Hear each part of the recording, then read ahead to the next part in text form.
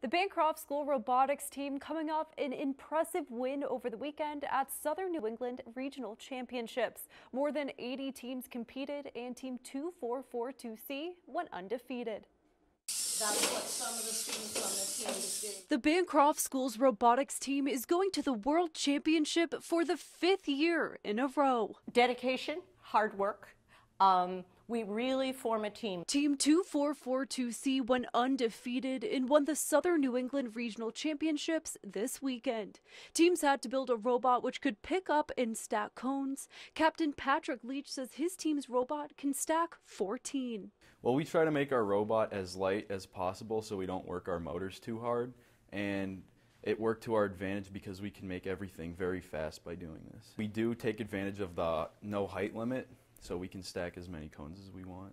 Each player on the 5-person team has a different task and strength. This year we started using a gyroscope sensor, which allows to make sure the turns of the robot are exact. Before competitions, I look online or in person at videos of other robots. We get ideas from that, and that helps us to build the best robot that we can build. Leach says their repeat success is due to the strong bond between the school's 4 robotics teams. We've all known each other for so long, so we're really good friends and we work well together. I think the strength of our program is that we all share what we know and we pass the information down. We are all one big team.